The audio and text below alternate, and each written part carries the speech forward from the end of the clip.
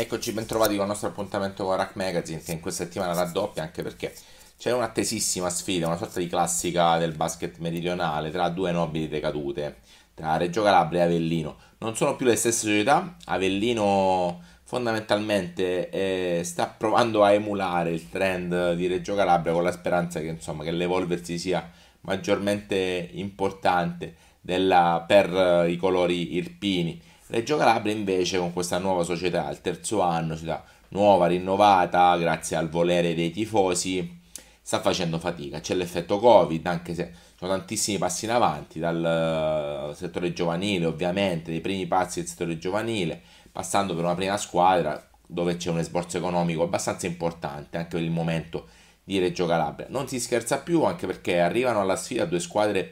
in difficoltà. Reggio Calabria è ritornata in zona play-out proprio dopo la sconfitta cocente contro il CUS Ionico Taranto, e ovviamente è il momento anche di andare a vedere i movimenti tra queste due squadre per la gara che si giocherà domenica al Pala del Mauro di Avellino. Reggio Calabria dunque arriva alla sfida con 2 vittorie nelle ultime 7 partite,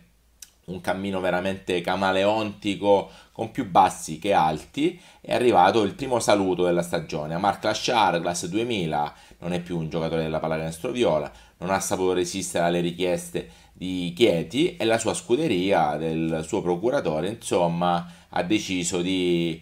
accontentare Reggio Calabria in qualche maniera, grazie a un ingaggio da un'altra scontenta, un'altra formazione che sta andando molto male in questo campionato, da Molfetta. Lazar Kekovic, probabilmente bloccato in quel ruolo dal tandem delle torri Bini e Infante in terra pugliese, decide di cambiare canotta, e dunque un nuovo giocatore della pallacanestro viola. In casa Avellino non c'è più Maveric, l'ex Catanzaro andrà a rendere ancora più competitivo il girone campano della C Gold, andrà a firmare la New Basket Agropoli, non si è mai integrato nel nuovo progetto di Giovanni Benedetto. E ovviamente c'è da considerare che c'è Ajrovic, che all'andata non c'era, che ha fatto molto bene anche contro la pallacanestro viola in questa stagione, nella gara dell'8 dicembre, quando vestiva la canotta del Sant'Antimo. È un giovane di belle speranze. Non ci sarà Marra, l'unico ex della sfida della passata stagione, che è infortunato. C'è la new entry Carità e c'è l'ex Allen Bogan. Uniti a loro un roster sicuramente che può fare ancora tanto, ben guidato da Reggino Giovanni Benedetto, che si ritrova in chiave atipica in questa posizione di classifica, lui che è abituato a veleggiare altissimo in questo campionato. Ci guardiamo lo speciale dell'ingaggio di Lazar Kekovic, vediamo come cambia la pallacanestro viola, e poi torniamo qui per parlarvi ancora del FES contro Reggio Calabria. Come cambierà la pallacanestro viola? Dove è finita la squadra gagliarda, rapida, effervescente, in grado di vincere a Rovo di Puglia, a Molfetta, e combattere anche contro Bisceglie all'interno della gara probabilmente più bella dell'anno per i reggini? Tra le altre cose, Bisceglie insieme ad Agrigento ha già staccato il ticket per le finali di Coppa Italia. Coach Polignano ha sempre reclamato sorrisi e fiducia. Devo fare video anche delle cose positive, disse il coach qualche giornata fa dopo la bella vittoria contro Monopoli. Oggi invece è il momento di cambiare passo in vista di una sfida dal sapore play-out, per salvarsi ovviamente, così come accadde nella passata stagione, sempre contro Avellino, non più la gloriosa Scandone, ma la new entry del FES. È chiaro che il roster modulabile costruito in estate dai reggini lascia ampi margini di miglioramento, nonostante la partenza dell'esterno titolare Marc Lasciar. Un parco giocatore incastro dove la partenza dell'ala piccola titolare, seppur under, scelta in estate, non appare un dramma. Coach Polignano ha bisogno di atleti motivati, affamati, e dunque se Lasciar, atleta reduce da 2 stagioni dove praticamente non ha mai toccato campo ma ha vinto sempre con il Napoli, ha ritenuto opportuno giocarsi le carte in Serie A2 con una ghiotta concorrenza in quel di Chieti alla corte di coach Maffezzoli, tutti questi non sono più problemi della pallacanestro viola. Al suo posto dentro Kekovic, in un altro ruolo, atleta over, classe 1999, che arriverà oggi e che potrebbe essere schierato in extremis anche nella gara cruciale di domenica al Pala del Mauro di Avellino. Dentro centimetri e muscoli, meno gioco perimetrale, molto più gioco interno. Sarà fondamentale dunque recuperare appieno il capitano Barrile, pedina utile ed impatto offensivo e difensivo. Bruno Duranti invece probabilmente giocherà fino al termine della stagione dalla piccola pura, e da lui passeranno tanti e cruciali palloni di questa stagione, dove basterà un filotto di vittorie per recuperare sorriso e morale. c'è chi rimpiange i vari Mascherpa, Gobbato e Genovese, uomini salvezza della passata annata agonistica. Oggi non si scherza più, bisogna combattere per venire fuori dalla zona retrocessione. La gara del Pala del Mauro è fondamentale, vincere in terra irpina allontanerebbe fantasmi e problemi evidenti o meno. E dunque una classica del sud, Giovanni Benedetto è un nome notissimo da queste parti, è stato l'assistente della viola di Carlo Recalcati, prima Panasonic e poi Pfizer, era la viola che brillava con i 9000 del Pala Calafiore e viste le cifre di oggi, insomma, sembra passata un'eternità, ma anche rispetto all'ultima apparizione di Giovanni Benedetto in Riva allo Stretto, quando allenava la formazione del presidente Giusva Branca che, seguendo il motto riprendiamoci la storia, scriveva cifre da record nell'allora Serie A2, ricordo Roseto, ricordo il record di pubblico contro Treviso, una squadra che emozionava con Rush e Deloc. Probabilmente l'anno dopo si fece il passo un po' più lungo della gamba, con un roster forse sovradimensionato anche per le aspettative della dirigenza. Ci fu il problema madre della fideiussione, tantissimi problemi che arrivarono ovviamente dopo 3 anni e con quel team di Marco Calvani straordinario sul campo che dovette subire la penalizzazione di 34 punti. A proposito di fideiussione, per chi ha visto Report e l'affare Lazio con Lotito, insomma, probabilmente anche in questo caso tra calcio e basket sono stati utilizzati due pesi e due misure. Non voglio difendere nessuno, però la favola sportiva della Viola Reggio Calabria in quel caso venne completamente massacrata a livello nazionale con una retrocessione avvenuta a tavolino, una squadra che era pronta per giocarsi il playoff e l'anno dopo arrivarono ancora nuove, purtroppo, vicende tristissime con la nuova dirigenza fantasma a dire il vero, anche perché il closing non avvenne mai,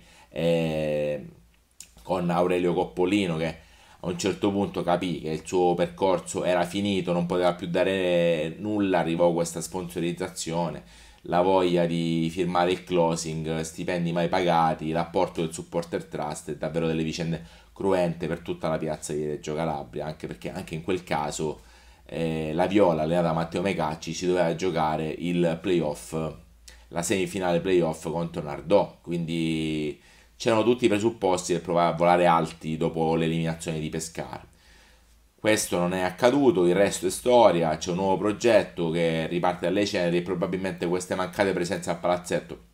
sono anche figlie di tutta questa situazione. Dicevamo, abbiamo ascoltato Giovanni Benedetto all'interno del nostro appuntamento sulle gioccanestro del giovedì, guardiamo un estratto dell'intervista al coach Reggino che oggi è assistito dall'ex Mastria, Salvatore Formato, vediamo come come si sta arrivando a questa sfida Avellino contro Reggio Calabria. Ecco lo stralcio dell'intervista al coach Giovanni Benedetto. Ben trovato coach Benedetto, innanzitutto come state, come arrivate a questa sfida? Ciao, buonasera a voi. Come arriviamo? Arriviamo anche noi da un periodo non felicissimo, vuoi per i problemi di Covid, vuoi per infortuni importanti capiti dal nostro giocatore più rappresentativo, comunque tra quelli più rappresentativi, il nostro capitano Marra, il quale non sappiamo quando potrà rientrare, visto l'infortunio muscolare importante che ha subito la settimana scorsa. Arriviamo con le dosi di vaccino fatte lunedì, la terza dose fatta lunedì per i nostri atleti e quindi ieri non ci ha permesso di allenarci e questa mattina abbiamo lasciato libero proprio per cercare di averli poi pomeriggio nelle condizioni migliori per cercare di iniziare la nostra settimana che anche questa volta inizia in ritardo. Quindi siamo come la Viola in un periodo non felicissimo, però il campionato è fatto di questi momenti, sapevamo già dall'inizio per le problematiche di Covid o comunque di infortuni, una squadra così corta come può essere la mia, come può essere quella della Viola, potrebbe potuto incidere nei risultati e questo è una cosa che avviene regolarmente in una Serie B che può scendere di livello ma che è sempre comunque competitiva. Coach, tu da tanti anni, insomma, oltre che essere un allenatore dal pedigree iper vincente, sei un conoscitore del basket mercato. Recentemente avete inserito un giocatore che ha fatto bene a Valmontone 2 anni e mezzo fa, ovvero Carità. È chiaro che in questo momento gli occhi sono puntati anche sull'avversario. È andato via l'esterno titolare, Amar Clashar, che è andato in A2, non so questa scelta quanto è stata ponderata con la società, anche perché se ne va un pezzo di quintetto. Che opinione ti sei fatto del tuo prossimo avversario, che ovviamente è in difficoltà, lo dice il risultato, una squadra che dovrà salvarsi e poi tutto quello che verrà sarà tanto di guadagnato. Ma sai, fondamentalmente sembra di guardarsi allo specchio quando guardo la Viola Reggio Calabria, perché abbiamo le stesse identiche problematiche derivate dal fatto di avere squadre troppo corte e quindi ogni qualvolta c'è una defezione per un qualsiasi motivo la squadra scende, diventa meno competitiva e quindi oggi, ripeto, in un campionato estremamente livellato per qualità dei vari giocatori e delle varie squadre, questo non ti permette di poter affrontare nessuna delle squadre che oggi fanno parte di questo girone, dalla prima fino all'ultima, tranne l'ultima probabilmente, che è Formia, Al che può permettere momento, di al giocare momento. contro di loro in maniera tranquilla, quindi non sono partite scontate né in casa né in trasferta. Fatto sta, ma dimostrazione è il fatto che la Viola riesca a vincere a Ruvo, dove io sono riuscito a stare in partita contro Ruvo per 35 minuti, poi probabilmente la lunghezza, la panchina dei nostri avversari, il fatto che comunque loro erano più in ritmo, la capacità di Ponticello di gestire e di allenare le proprie squadre anche bene, quindi di aver gestito benissimo gli ultimi 5 minuti della gara, molto meglio di quello che siamo riusciti a fare noi. Questa ha portato poi effettivamente ad avere anche uno scarto troppo evidente, però alla fine la vittoria a Ruvo se l'era conquistata e meritata nei 40 minuti che ha giocato. La verità è che dimostrazione qual è? Che ci sono delle squadre che sono più forti, che sono poi quelle che occupano le prime 4-5 posizioni della classifica, poi c'è un livellamento di tutte le altre squadre. La differenza lo fa aver iniziato bene un campionato e oggi si ritrova qualche punto in più, o averlo iniziato in maniera altalenante come forse noi e la Viola, e quindi oggi ci ritroviamo con qualche punto in meno e siamo lì un po' più affannati alla ricerca di entrare a far parte di quella comfort zone che non dista tantissimo, né da noi che addirittura abbiamo 4 punti meno alla Viola, e neanche alla Viola che si trova proprio vicinissima a quel tipo di risultato che diventerebbe per noi il nostro scudetto, un altro campionato vinto, cioè sarebbe per noi il massimo obiettivo raggiungibile. Ritornano in campo anche la C-Gol da Eden Fatallà, rinvio per il derby di Calabria tra Mastria e DR che non si giocherà domenica, un po' come avevamo raccontato lunedì scorso, ma si giocherà al mercoledì, sempre a Catanzaro, la terzultima del girone regolare nel campione di Serie C Gold. Invece si gioca regolarmente domenica, orario atipico perché la VIS solitamente gioca il sabato alle ore 18:30 contro la Fortitudo di Messina, gara dell'ex per Claudio Cavalieri, una VIS che chiaramente vuole ricominciare da dove aveva finito il 2021 con la vittoria straordinaria contro la capolista Basket School, e una VIS che ha tutte le carte in regola per provarci, perché è un roster competitivo, ben allenato da coach Ortenzi,